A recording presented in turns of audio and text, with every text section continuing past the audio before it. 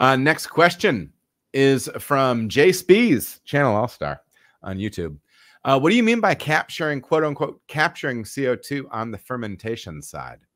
Or in referring to a video. I had the idea of running a line from the blow-off tube of a late fermentation FV once it is past high Kreuzen to the bottom inlet of a clean and sanitized bright tank and letting it go for a day, effectively scrubbing the tank of O2 using free CO2 from the fermentation of a similar beer. Is that what you mean or something else?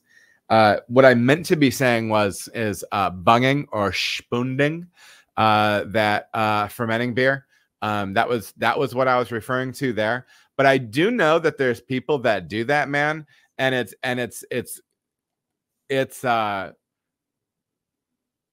I get it. I don't know. And listen, dude, this is Jay. This is just one of those things where, like, this isn't judgmental. Sometimes we just do things we're comfortable with. I don't think I can do that. And I can't exactly tell you why. Okay. This is a gut. Like, I don't know. I don't know. Like, maybe if there is a way, like if there's an inline sterile filter between it, like I could get down with it. But I'm not saying it would be a problem if you did that either. It's just not, I don't know. It's just outside my comfort zone. I think you could probably displace all of the atmosphere in that bright tank if you caught the fermentation at the right time, right? So yeah, and maybe it's just me being, namby-pamby, like crazy about sanitation and just not understanding things, which is always very possible, right? So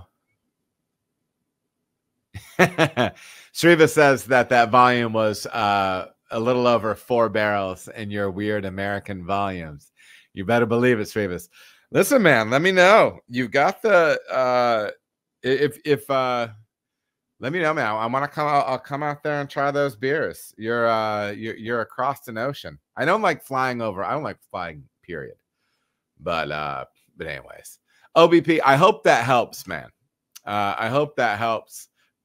Shrivas, thank you for doing that. So I would say those fermenters that you have, that bright tank OBP, I think you could probably do 5 psi through the bottom of the tank. So you do want to blow some CO2 through your carb stone because you want to clear that too. But then hook up to the bottom of the tank and purge 5 psi for probably about a half hour. And that'll get you in a much better space, I think. Andrew, don't start breaking my brain with these numbers. All right. All right, everybody, thank you so much for watching. If you feel as if you got any value out of the video, please like and subscribe. There are also other videos that you can watch. They're going to maybe be over here or over here. Appreciate you watching.